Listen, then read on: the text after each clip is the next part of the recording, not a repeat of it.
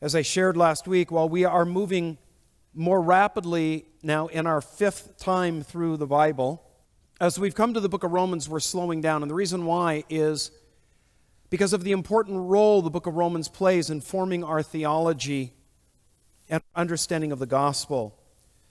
Though we're picking it up where we left off last week at verse 24, we need to go back and start this section which starts at verse 28. Excuse me, we're starting at verse 22.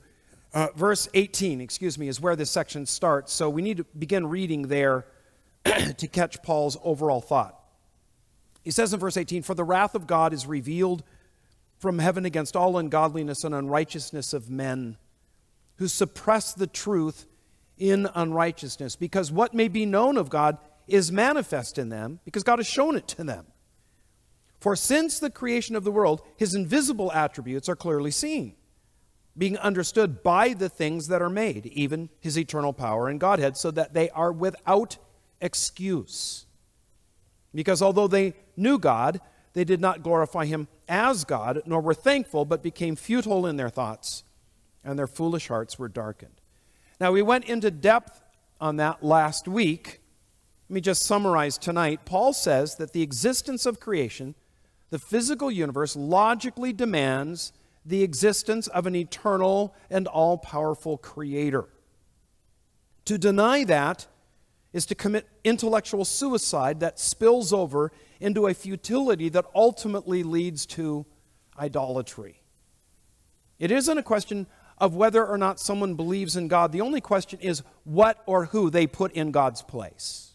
And so verse 22, "Professing themselves to be wise," that is, these that are suppressing the truth and unrighteousness. Professing themselves to be wise, claiming to be wise, they become fools. And they change the glory of the incorruptible God into an image made like corruptible man, and birds, and four-footed animals, and creeping things. I never cease to marvel at the arrogance of some unbelievers who claim that a lack of faith makes them both morally and intellectually superior to those who believe in God. They esteem themselves wise, as Paul says here, but they are in fact fools. Atheist luminary Richard Dawkins blames religion for virtually all the woes and tragedies of history. He says that it's those that have thrown off religion who've brought the most benefit to humanity. Really? So, Richard, what are we to do with Karl Marx, Vladimir Lenin, Stalin, Mao Zedong, Adolf Hitler? These men threw off the knowledge of God. What great benefits they have brought to history. Apparently, Dawkins is unaware of the people who started public education, literacy campaigns, the abolition of slavery, orphanages, hospitals, and nearly every university in both Europe and the Americas. All of them were started by committed believers in Jesus Christ. Now, being the learned man that he is, surely he knows that it was people of faith who are major contributors to relief efforts around the world and who staff organizations that are first on the scene when there is some kind of global catastrophe. Let me tell you, it is certainly not Richard Dawkins and his atheist friends that are funding and staffing, Red Cross and Samaritan's Purse and all these organizations that go out and help needy people. They sit comfortably in their homes and write books about how stupid it is to believe in God. It's Christians compelled by the love of Christ that are helping the poor and the needy. Those who deny God think that they're smart because of their unbelief. In fact, they're fools because they reject the basis of all wisdom, which is the knowledge and the fear of God. Remember what the book of Proverbs says? The beginning of wisdom is the fear of the Lord. Having done so, having rejected the fear of God, the knowledge of God, they begin a long, slow slide into spiritual darkness. A slide that we are seeing lived out in our own day. And verse 23 here charts that slide. Man was created to worship God. When he rejects God, the urge to worship turns to the next thing, that which is created in God's image, which is man. So you reject God, and what you'll do is you'll put human beings in his place. Secular humanism is just the enthronement of man in the place of God. But man without God senses something vital is missing from his life, and so he seeks for inspiration in traits and things that he wishes he had. And so, man, I want to fly, and so he begins to worship birds. He lacks power. He senses he's lost his power that's intrinsic to having been created in the image of God, because that image is now marred and fallen. He longs for that power, and so he begins to worship the lion, the tiger, and the bear. Oh my. But finding no satisfaction in these idols, he falls to the place of worshiping reptiles and bugs and the dung beetle of the Egyptians. Yes, the Egyptians worshiped the dung beetle. You know where the dung beetle lives? I'll give you one clue. It's called a dung beetle for a reason. It lives in poop. The Egyptians worshipped it. Archaeologists and anthropologists have found in every corner of the world evidence of man's insatiable appetite to worship. Modern man is no less wired for worship than the ancients. The environmental movement, what is known as deep ecology, is just one of secular humanism's many religions. It deifies nature and places more value in birds, beasts, and bugs than in human beings. Man will worship. The only question is what he will worship. Verse 24, therefore, that is because people reject God and set up idols in his place, God also gave them up. Paul is going to use that phrase, God gave them up, now 3 times in the passage that we're looking at tonight. First, here in verse 24, God gives people up to a depraved sensuality. Second, in verse 26, he gives them up to a depraved sexuality. And third, in verse 28, he gives them up to a depraved mentality.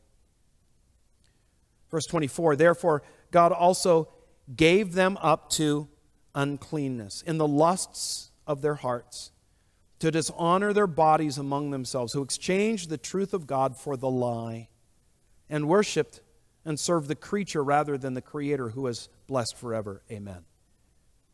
So they gave up on the knowledge of God, so God gives them up to what they yearn for. Remember what we saw last week. The problem with rebel man isn't with his head, it's with his heart. It isn't that he can't believe in God, it's that he won't believe in God. He's sinful and he wants what he wants without having feelings of guilt or the fear that judgment is coming. That's why people either reject the existence of God, or they will edit his character to take those qualities away from him that can give them the sense that one day they're going to stand before him for judgment. When someone constantly rejects the conviction of the Holy Spirit, they risk coming to the place where God says, okay, you don't want me to pursue you in my love? Have it your way. He lets them go to pursue the evil that their hearts long for. And that's what Paul is saying here. He gives them over to pursue their desires. He stops resisting them. Many years ago, my family went on vacation with another family in the church, and we were at a house up by Lake Nacimiento, and they had a little 2-year-old who was incredibly willful, and she anything that she could get in her hand ended up in her mouth. So I had to constantly keep an eye on her. And so I'm sitting on the couch in the living room one day, and I see her, crawling around, and we're chit-chatting, and I kind of lose attention on her. And I notice a little bit later, she's over, the sliding glass door is open, the sliding screen is open as well. And I notice that she's very attentive to the track. And she's got her finger, and she's doing this in the track. Do you have a sliding glass door in your house? What's that track get like? It's gross. Now, this was a vacation rental house. So there's hair, there's old WD-40, which is a dust magnet and sucks everything within 100 miles to it.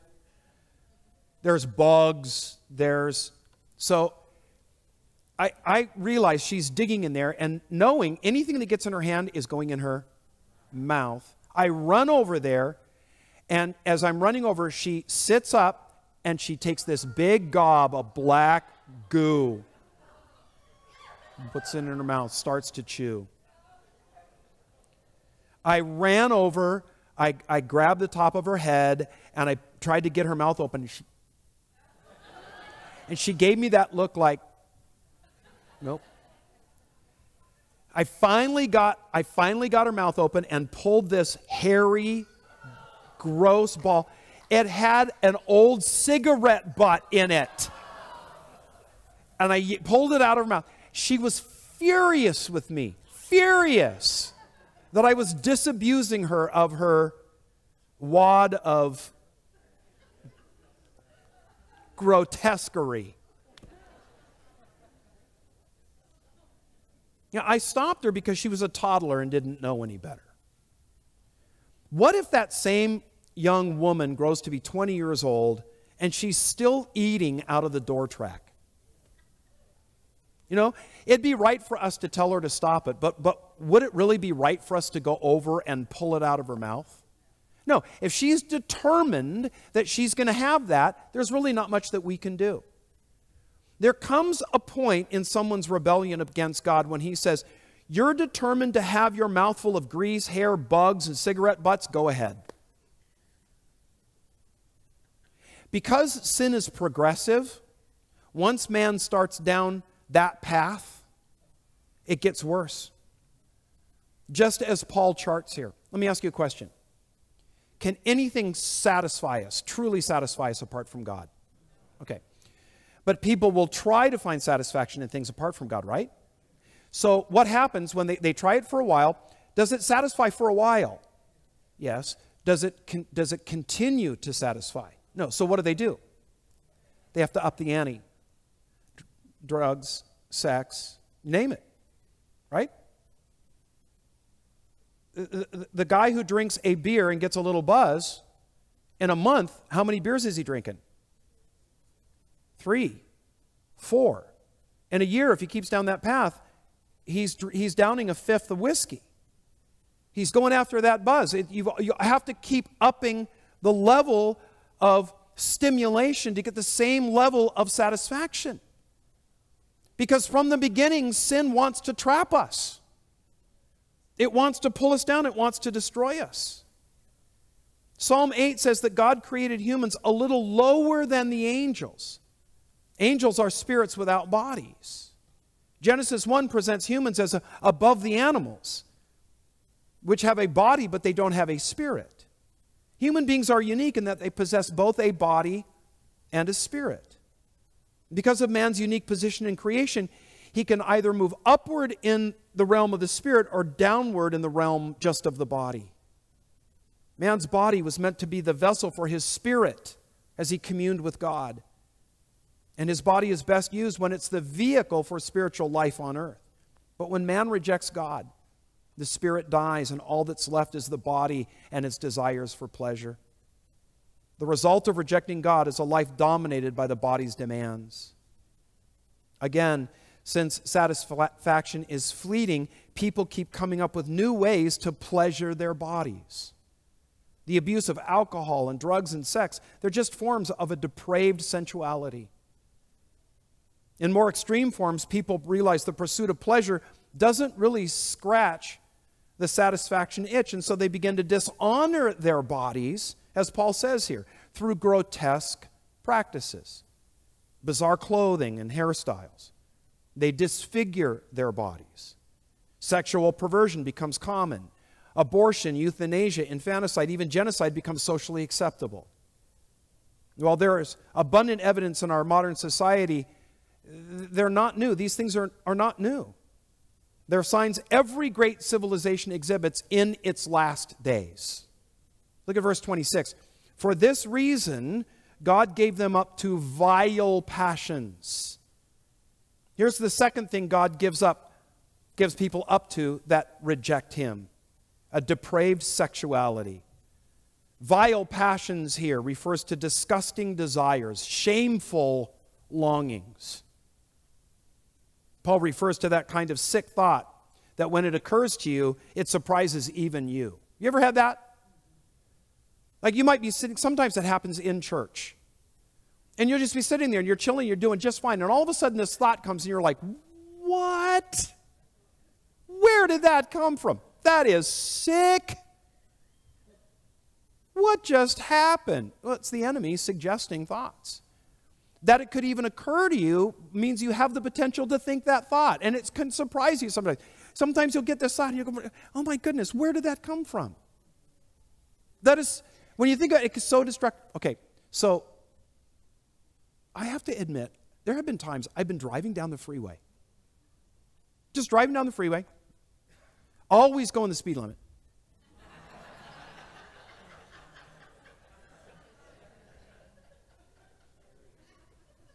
Lord, forgive me for lying just now. And this overwhelming urge will come on me to grab the steering wheel at 70 miles an hour and just yank it really hard to the left, right. What would happen if I did that? The car would just, it wouldn't turn, it would just flip over, and that would be the end of me. And I have to admit, that thought occasionally, just out of the blue, I could be talking to somebody, listening to something on the radio, and just that thought will just come. You tell me, who's the author of that thought? That's satanic. And I'll look, it's like I'm sitting there talking to myself, where did that come from? You sick puppy. It's a thought that's so utterly evil, wicked, nasty. If anyone knew you were thinking it, you would be embarrassed beyond recovery. Yet there are people so spiritually far gone, they are so hardened, so inured to the conviction of the Holy Spirit, even these most evil things have become their delight. They feel no shame in pursuing them publicly.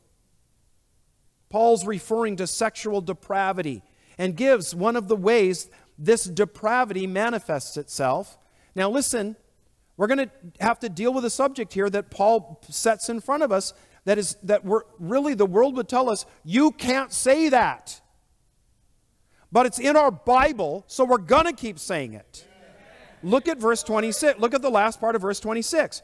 For even their women exchange the natural use for what is against nature. Likewise also the men, leaving the natural use of the woman, burned in their lust for one another, men with men, committing what is shameful, and receiving in themselves the penalty of their error, which was due.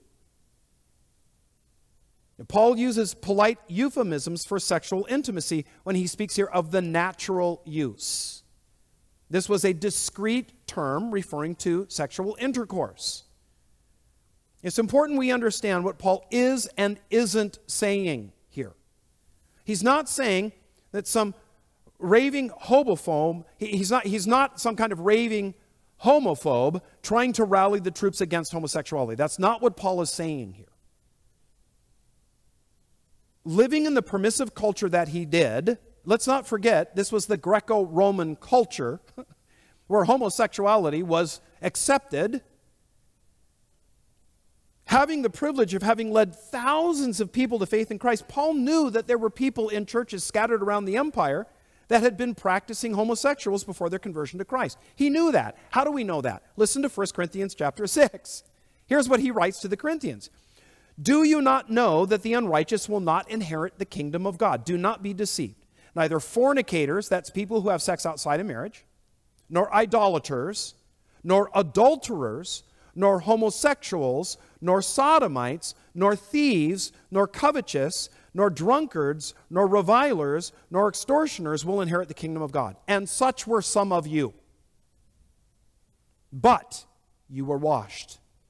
But you were sanctified. But you were justified in the name of the Lord Jesus Christ by the Spirit of our God. God created men and women as sexual creatures. Can I get an amen? If we're going to talk about this, let's be bold about it. Whose idea is sex? It's God's. He created us male and female. And the sexual relationship between a husband and a wife is part of God's plan. He intends it to be a pleasurable, wonderful, fulfilling experience for a husband and a wife. The proper place for sex is within the boundaries of marriage. But when people reject God, life spins out of control, including their sexuality. Paul refers here to people so deep into their rejection of God that he's turned them over to the depravity that they long for. Their view is so distorted, there is a complete reversal of themselves. Since the only true way to know oneself is to know God, rejecting Him ultimately results in the complete loss of one's own self-understanding. That's what Paul describes here. A complete reversal of what God intended in our creation as sexual beings.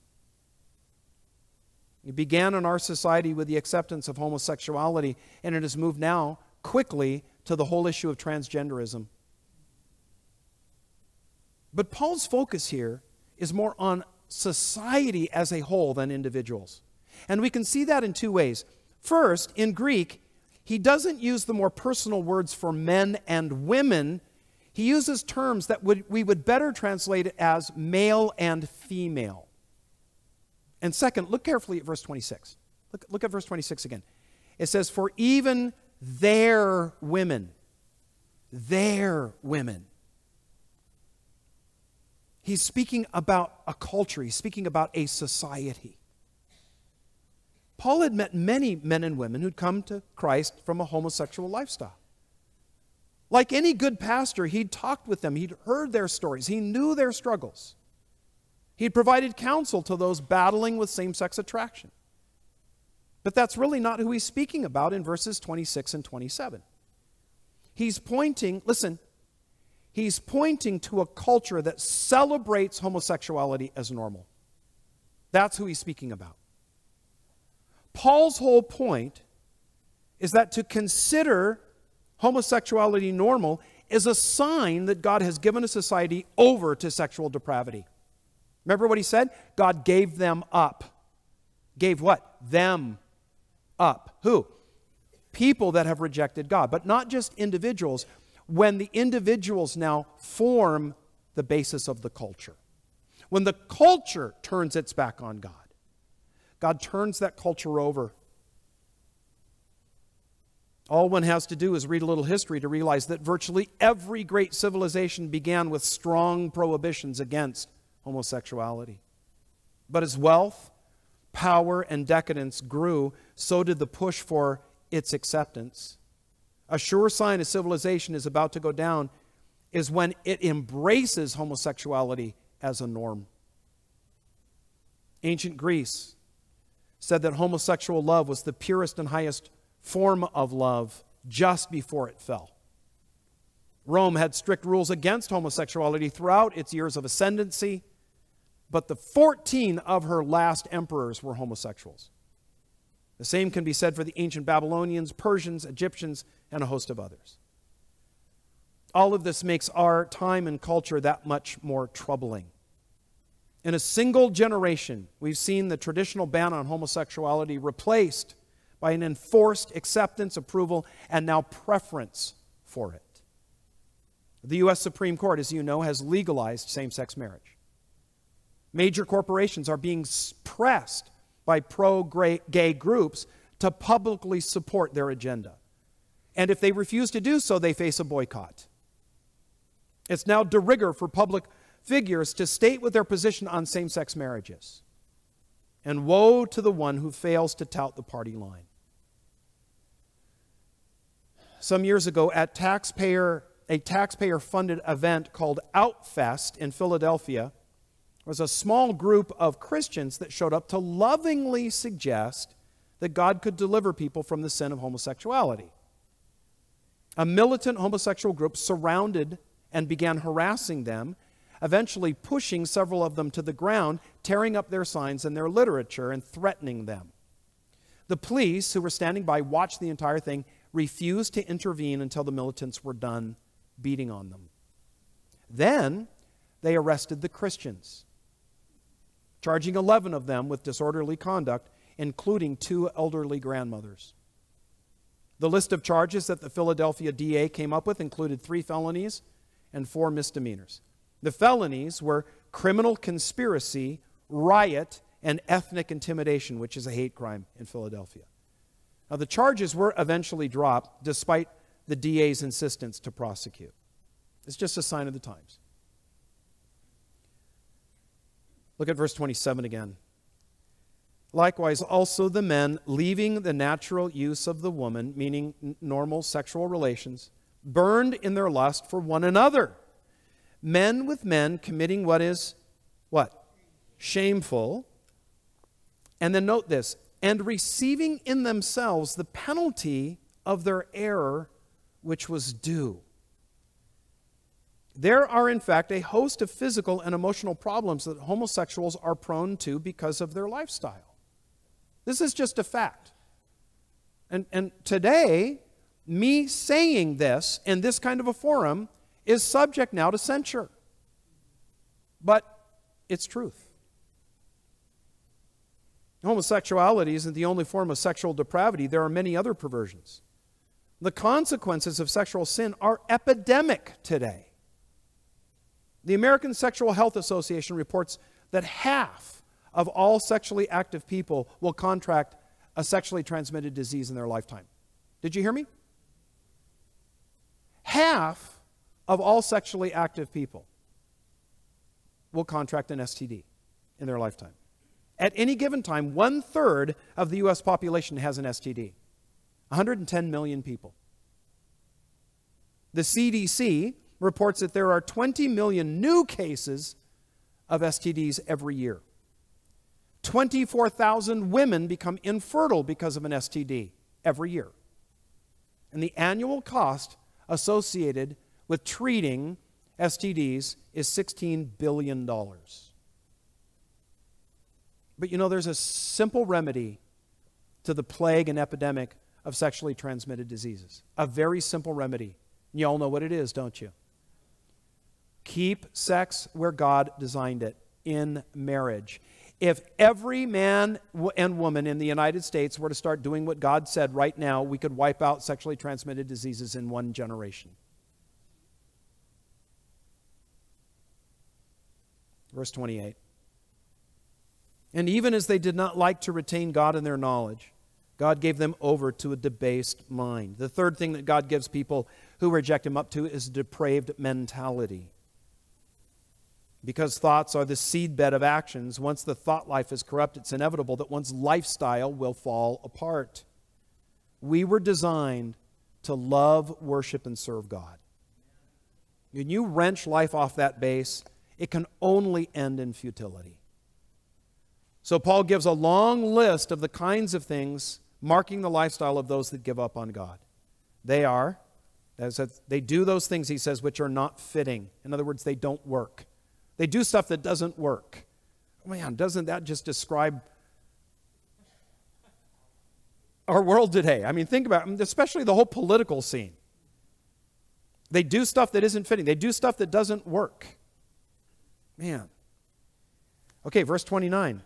Being filled with all unrighteousness, sexual immorality, wickedness, covetousness, maliciousness, full of envy, murder, strife, deceit, evil-mindedness. After that list, they are whisperers. And it's like, okay. Look at it, full of envy and murder. What did we just have happen in our country this last weekend? They are whisperers. What does that mean? Yeah, they're gossips. Ooh, did you hear about? Backbiters. Such a great phrase. The stabbers in the back. Backbiters. It's just an interesting picture. Arr. You're biting somebody in the back. The idea is you're talking to them this way, they turn around, you're like, how you doing? They turn, sink their teeth in them. Haters of God. Which, think about that phrase, haters of God. You can understand why in our modern world, with its pseudo-intellectualism of scientism, why there might be people that are atheists that deny the existence of God. These are people who hate God. In other words, they admit He's there, And instead of doing what they ought, which everything is telling them they should do, which is love and serve him, they hate him. Do you know anybody that hates God? Do you know anybody personally? Do you know a human being that actually hates God? And you see, how illogical is that? Certainly, you want to reason with people. Can we talk? Can we reason? Do you believe in God? Yes. How do you feel about him? I hate him. Well, in your thinking, you think maybe there might be something wrong with what you think about God, that you hate him? No. Okay. There's something has happened in their life that the enemy has rushed in on the back of and lied to them about God. Probably lost someone that was dear to them, and the enemy loves to come in and blame bad things on God. We need to pray, oh Lord, please help them see that what they're believing about you isn't true. If people knew the true, real God, how could they not but love him? Violent, proud, boasters. That word proud, just that idea of being proud. Sadly, listen to me, that's a sin we make room for in the church. Pride. And it is in fact the root of all the rest. Inventors of evil things, disobedient to parents, undiscerning, untrustworthy, unloving, unforgiving, unmerciful.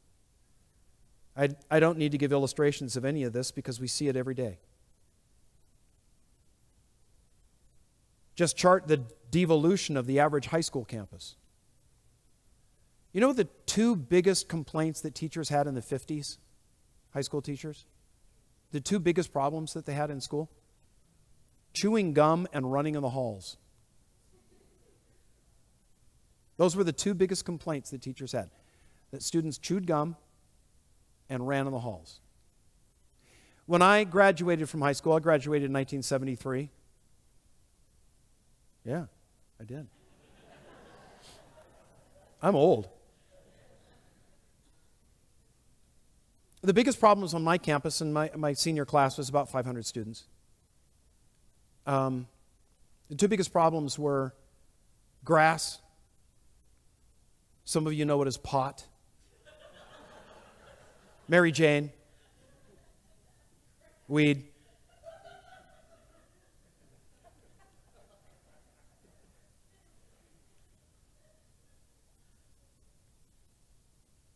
And sex. But in my graduating class, not a single girl was pregnant.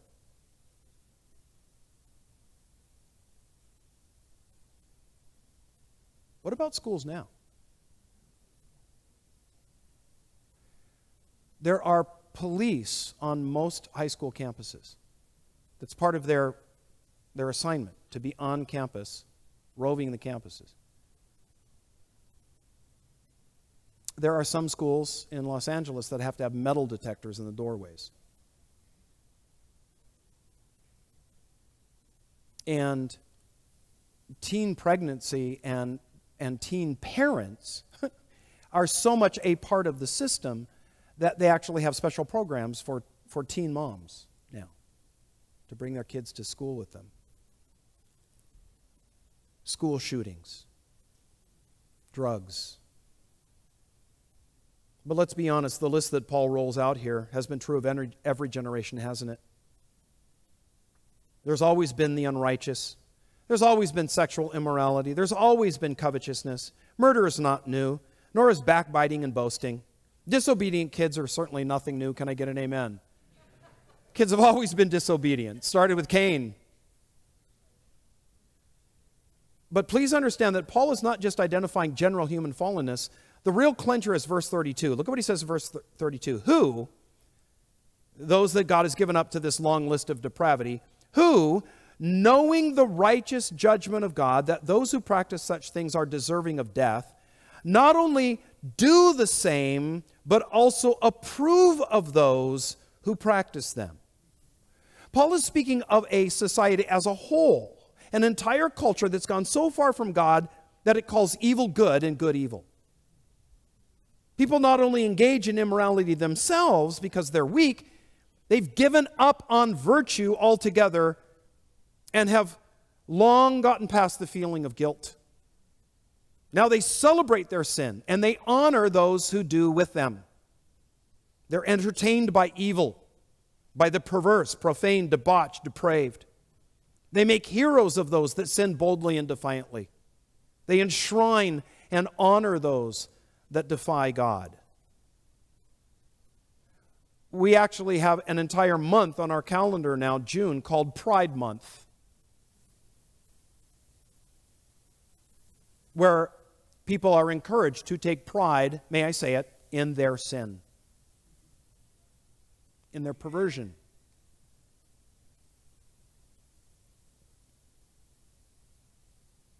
That we live in that time, in the midst of that culture, requires you do nothing more than turn on the radio or TV. In the early 5th century, a quiet little monk by the name of Telemachus from the eastern reaches of the Roman Empire visited Rome. He heard of the great games in the Colosseum. He decided to find out what all the fuss was about. And so there he was, sitting in the stands of the Colosseum while two gladiators went to town on each other. He rushed from his seat, jumped over the fence and onto the field to stop these men that were trying to kill each other. With Jesus' words, "Blessed are the peacemakers," ringing in his ears, he tried to separate the fighters. Now, the popular version of this story says that one of the gladiators, angry at the interference, stabbed him and he died. And that the people in the stands, when they saw this, oh! And they one by one left the stands, and that was the end of the gladiatorial combats in Rome. That's not how the story ends. It was indeed the end of the gladiatorial contests, but the spectators were furious at Telemachus' attempt to halt their entertainment and stoned him to death. It wasn't the gladiator that killed him, it was the spectators. His Christian convictions about the sanctity of life were despised by the crowd that demanded a good show for their coin. They came to see death. What matter if some puny monk was added to that day's victims? It was only when word of Telemachus' death reached the ears of the Emperor Honorius that he passed an edict ending the games. Shocking, revolting. But that's ancient history. You know, that was back when people were backward and they didn't know any better. You know, life was cheap. Certainly, we're more enlightened now. June 23rd of 2007, 27-year-old LaShonda Calloway of Wichita was stabbed in a convenience store. Surveillance video showed 5 shoppers stepping over her body to finish their shopping. One shopper even stopped to take a picture of her with his cell phone. No one thought to treat her wounds, to comfort her. It was over 2 minutes after the stabbing, someone finally called 911. The paramedics began treatment only 4 minutes later, but because of the delay in calling 911, the loss of blood ended up costing Calloway her life. She died at the hospital. And of course, we all know that tale isn't just some isolated event. That kind of thing happens almost every day in some major American city. Now, according to polls, 86% of Americans say they believe in the God of the Bible. Let me say that again. According to recent polls, 86% of Americans say they believe in the God of the Bible. Tell me, on your way here tonight, did you see 8 out of 10 of your neighbors getting in their car to go to church for Bible study? Do 4 out of 5 people where you work believe in Christ? Do they believe in the God of the Bible? Is there a disconnect between what people say they believe and how they live? a major. If 86% of adult Americans genuinely believed in God, here's the way we would read verses 24 through 32. Let me read it as though we had a society where 8 out of 10 people were Christians and lived it. Here we go. Therefore, because they honor God, he bestows on them self-control and purity. Since they consider their bodies temples of the Holy Spirit, they cherish the truth of God and worship and serve him as the Creator, blessed forever. For this reason, God rewards them with pure and wholesome lives lived with carefree ease, even in their most intimate relations, so that they all receive in themselves the reward of their fidelity. Because they acknowledge God in all things, he rewards them with a clear and sound mind. And because their thoughts are sound, they always do the things that ensure that life works. Being filled with righteousness, goodness, generosity, kindness, selflessness, life, health, honesty, and kindness, they're gentle in speech, always building each other up, lovers of God, respectful, humble, selfless, inventors of good and helpful things, obedient to parents. Oh, please. Understanding, trustworthy, loving, and merciful. Since they know and do the will of God, they possess an unsurpassed quality of life that refuses to hoard to themselves, but in love and concern for the welfare of others, they give hearty approval and honor to those who likewise live virtuously.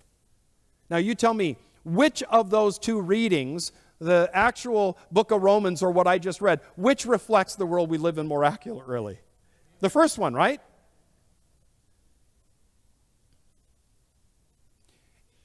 And while, in fact, what Paul writes is a much clearer reflection of our culture, what I just read is what better take place in here. That better mark us, right? Because if we were to take a poll right now, more than 86% of us would say we believe in the God of the Bible.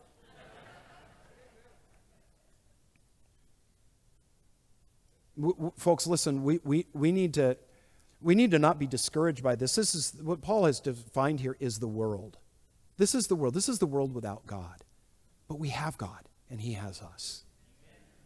And we need to be demonstrating, we need to be living out that reality. You say you believe in God, live like it.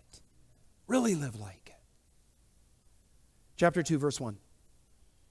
Therefore, you are inexcusable, O man, whoever you are who judge, for in whatever you judge another, you condemn yourself. For you who judge practice the same things. Paul knew that as the Romans read this, they'd agree vigorously with a review of the wickedness of others, just as we've done. And so he turns his pen and points to his readers, including them, in his indictment. You may remember that the prophet Nathan had done this with David many years before. Comes to King David. David, I've heard this story about this rich man that stole his poor neighbor's sheep and served it as mutton to a guest. David says, that man shall die. Nathan, yeah, I'm talking about you. Because he had just done that with Bathsheba and her husband.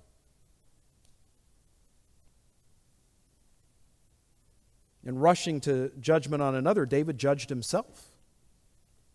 And that's exactly what Paul says here. When we judge others, we're really judging ourselves. Now listen, I know that vegetables are good for you.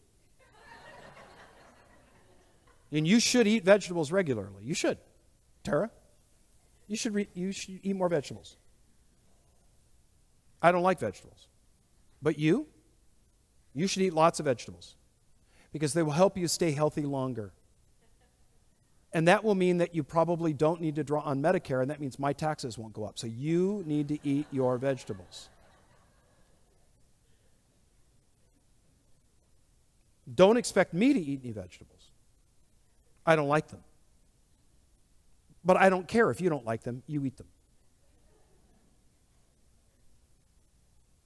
Now here's what's bizarre. I see nothing wrong having both ideas side by side in my head. And the thing is, so do you. Probably not with vegetables, but we hold these goofy ideas. We have one set of rules for everybody else, but when it comes to me, I have a hall pass. We do, don't we? We do this. Consider traffic laws. We want everyone else to obey them, but for us it's different. When we approach a stop sign, I want you to stop even if I run it. If you run it before I get a chance to, you will hear my wrath.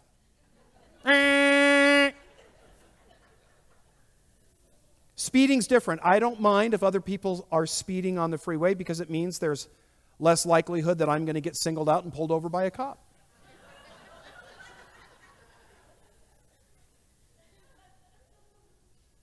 If we're all doing 80, cop's not going to pull me over. But when I'm home watching the Dodger game and my wife or my kids are out on the freeway, everybody should do 55. Everybody. That is the essence of hypocrisy. That's hypocrisy right there, folks. You know what a hypocrite is? A hypocrite is someone that complains that there's too much sex and violence on his DVR.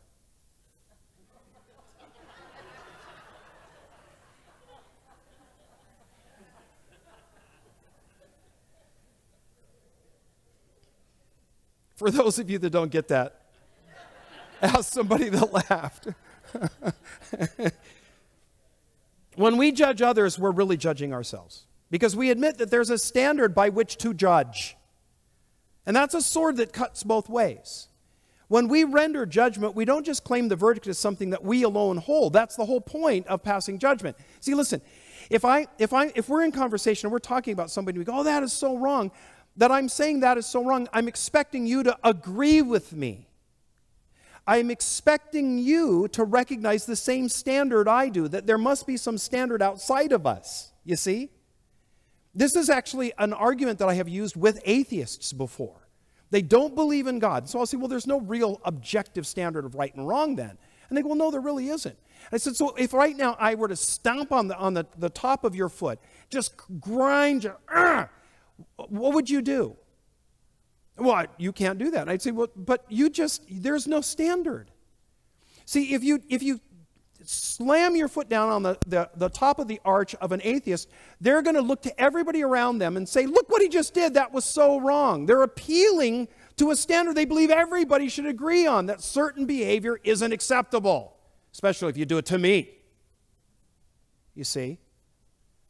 When we judge others, we are in fact saying there must be some standard out there by which I'm appealing to that everybody should agree on.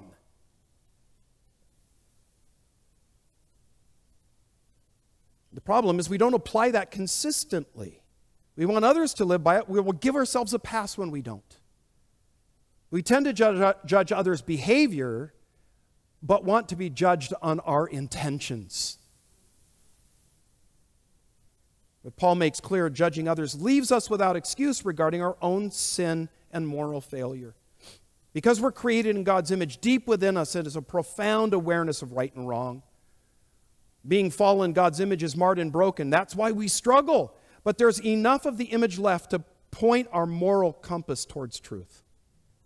Throughout history, societies have given different expressions to this inner moral compass by making different rules, laws, valuing different virtues.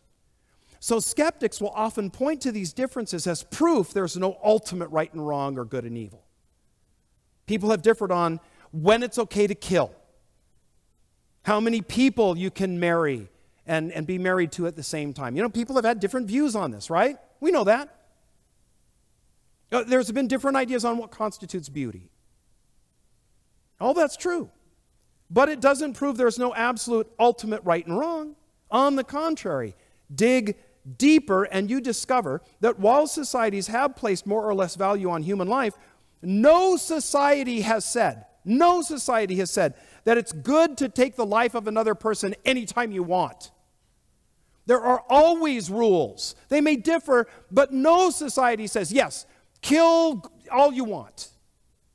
No, they've put certain limits on it.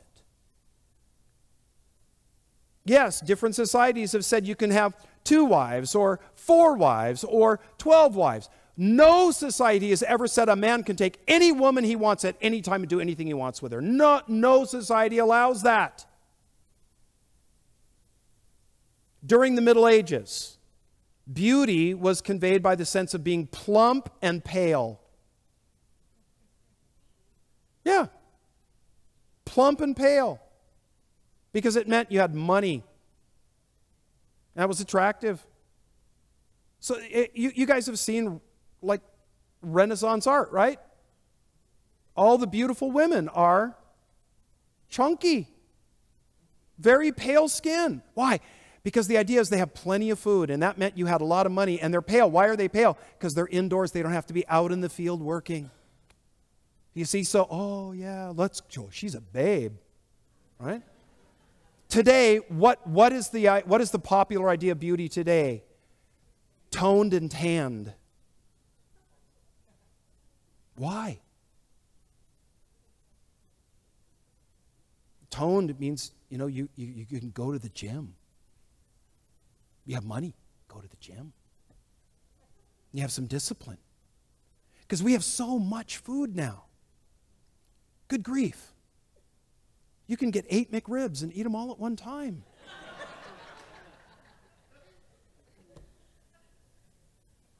Two breakfast sandwiches for $4. Are you kidding? I'm there. Right now, they got that guacamole burger at Carl's Jr. Have you seen it? It's like $299 for guacamole. Oh, we forgot the decimal point. It's only $2.99. I'm like, $2.99? $3 for a guacamole burger? Ha! I'm buying a dozen. I don't need a dozen, but that's a good deal. Point is, we have so much food today, right? So now, the idea is, well, because we have such an abundance of food, and you don't have to be rich. No, rather, we like toned. Oh, and tanned, not pale. Because if you're pale, you're not out in the fields. You're stuck in some office with fluorescent lights. So it gives you have leisure time now. You can be outside and you can get a tan. So ideas of beauty have changed. It's plump and pale. Now it's toned and tan. Hold on.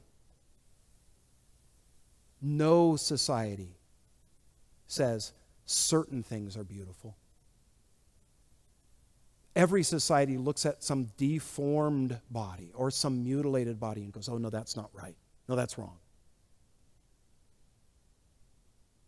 We have these, maybe our ideas of what constitutes beauty may change, but there are some things that we universally recognize that, oh, it shouldn't be that way. That's ugly. We all agree on that. No culture honors cowardice. No culture honors disloyalty, deceit, theft, or brutality. None. Verse 2, but we know that the judgment of God is according to truth against those who practice such things. God's judgment isn't like our judgment, bent as it is towards self-justification. His judgment is perfect, unaffected by favoritism. It's based in truth. He has perfect understanding of what is right. He possesses perfect knowledge of all the circumstances, even our motivations. He knows the minute details of the entire thought processes that go into every decision. Because of the advances in DNA research, dozens of past court decisions have been reversed as old evidence is brought out and subjected to the DNA, testing, and turns out the person we convicted is innocent, and they're released. With God, we never need to be concerned that one day new evidence is going to come to light that's going to reverse some previous decision that He's made. He knows the end from the beginning. Verse 3, and do you think this, O man, you who judge those practicing such things and doing the same, that you will escape the judgment of God? Or do you despise the riches of His goodness, forbearance, and long-suffering, not knowing that the goodness of God leads you to repentance? In light of God's perfect judgment, Paul asks a couple of very important questions. Number one, do we really think we're going to wiggle our way out of judgment? And number two, do we think the delay of judgment means that God approves of our sin? Paul's point is that people are without excuse for sin. That we judge others proves we all possess an innate sense of right and wrong that even we don't live up to. But while we're so good at applying judgment to others, we somehow think that we're exempt. What adds to our moral confusion is to mistake God's merciful delay in judgment as His approval. God typically doesn't thump us the instant we sin. Hallelujah. He waits and sends His Spirit to convict us towards repentance. When we do repent, God forgives. Because as God's judgment is perfect, so is His love and His mercy. And that would seem to put God in a dilemma. How can He remain perfectly just with the need to punish sin while at the same time holding out mercy for those that deserve wrath? Well, that's what the cross is all about. No one gets off free. Please hear me.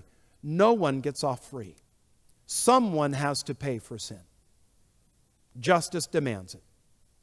On the cross, Jesus took on Himself all the righteous judgment of God for our sin. What Jesus did on Calvary accrues to us when we admit our guilt and believe that when Jesus died, He paid for our sin. God's delay in pouring judgment on us is so that we can have time to repent and escape that judgment. Look at it this way. Our sin must be punished. Justice demands it. Either we will suffer that punishment in the future day of judgment, or Jesus has already suffered fully at the cross for it. It's one or the other. And while God has made it possible to avoid future judgment by providing the past judgment of the cross, you and I decide which day of judgment will count for us. You and I decide that. God's going to judge your sin and my sin. Either we are going to be judged for our sin in the final judgment, or God has already judged our sin in the cross of Jesus Christ. You pick the day. You pick the day.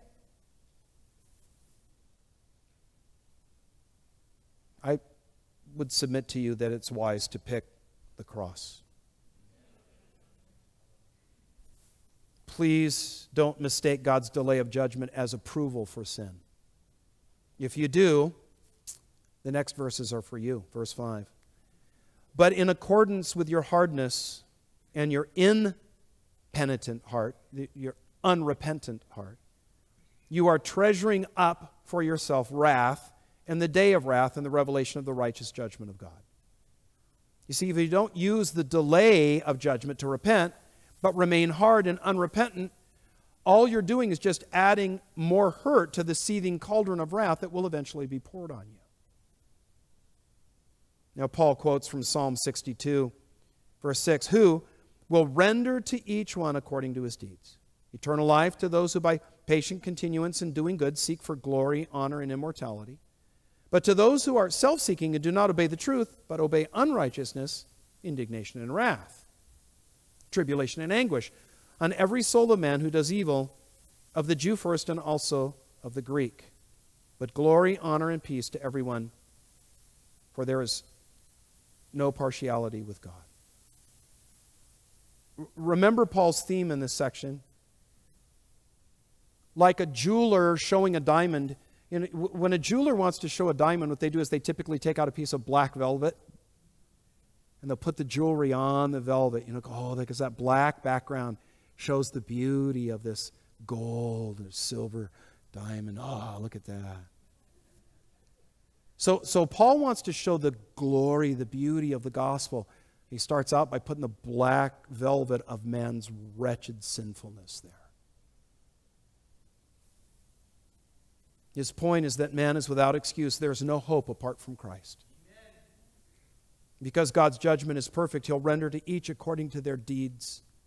If they've done good, they'll be rewarded. Evil, they'll be punished. But the larger point, please hear this, the larger point is that no one does good. Hey, God's going to bless those that do good, and He's going to judge those that do evil. Here's the bad news. No one does good. Sin is so insidious, it's infected every aspect of who and what we are. While we may be good in comparison to others, we're not in relation to what's required of us by God. Even the best among us aren't without failure, error, and sin. How much sin does it take to ruin us? Any sin. The illustration I like to use, and sometimes I'll actually do it, imagine a pane of glass. How small a crack does it take to make it not fit?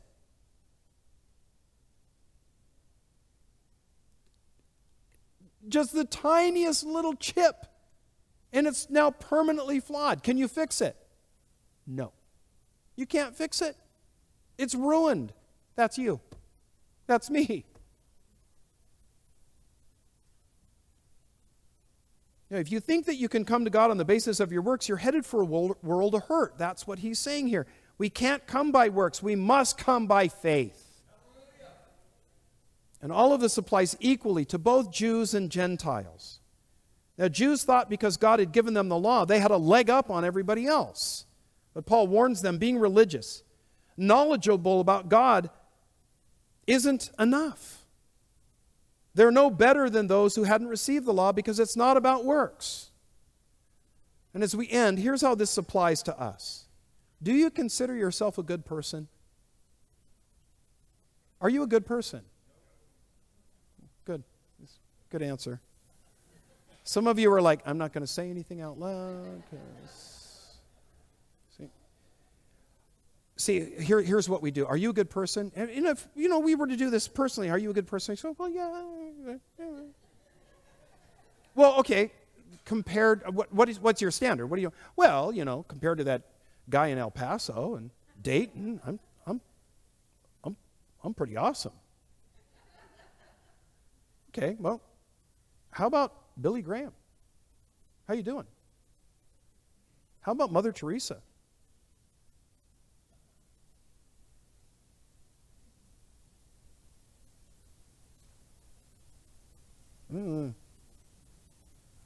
Don't compare me to those guys.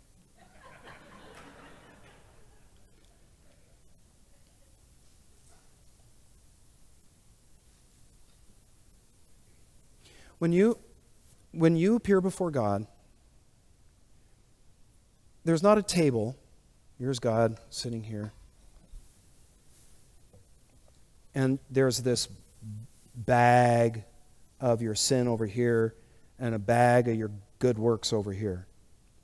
And there's a set of scales. They're evenly balanced. You walk up. Name? Lance Rawls. Lance Rawls. Okay, let's see. Okay, I got your bag of sin here. Oh my goodness. It's a dump. It's a truck. Seriously. Pour that into this side here. And your good works. Oh, look, it's a little box they put rings in. Sorry. Put that over here. See, that's the way a lot of people think. They're going to get to heaven, and their good and their bad is going to be weighed out, and they're, certainly. Because, again, we judge others on their behavior, but we want to be judged on our intentions. Certainly people think, well, certainly my good will outweigh my bad. Listen, when you get to heaven, there's no scales. It's not the way it goes down. You're asked a question. Who do you trust? And in the end, the answer is going to be either I'm myself, or I don't trust myself because I'm a wretch. I trust Jesus. And if your answer is I trust Jesus, heaven is yours. But if your answer is, well, I'm not that bad of a person, you don't get it. You just don't get it. We all sin and fall short of the glory of God, every single one of us. And the wages of sin is death. But the gift of God is eternal life through Jesus Christ our Lord. Listen, let me just try to reason with you. If you're here tonight, maybe you're a guest and you've been brought, it was like, oh, tacos. Okay, great, I'll go. Then I guess I can sit and listen to some boring bald guy drone on for an hour.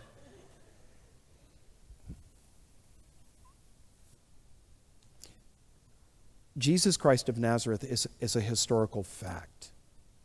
The cross and his resurrection, by any measure of determining historical events, if you're going to use the same rules the historians use for determining anything that has happened in history, you must conclude that Jesus Christ was a real historical figure, that he really died on a Roman cross, and that he really rose from the dead. Yes, I know it's a miracle. It doesn't matter. The rules of history require you believe that, if you're going to be at all consistent.